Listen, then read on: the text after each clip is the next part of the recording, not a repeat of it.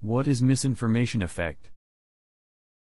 Definition: memory becomes less accurate because of interference from post-event information.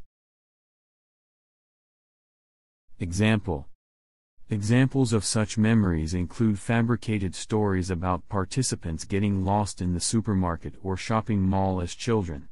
Researchers often rely on suggestive interviews and the power of suggestion from family members, known as familial informant false narrative procedure. Around 30% of subjects have gone on to produce either partial or complete false memories in these studies. We are always striving to improve our content. A small donation from you could help us a great deal in providing more detailed content. Please consider making a small donation by using the link in the description. Want to learn more about cognitive biases? Read The Art of Thinking Clearly by Rolf Dobelli, link in the description. Read more about cognitive biases on mycognitivebiases.com.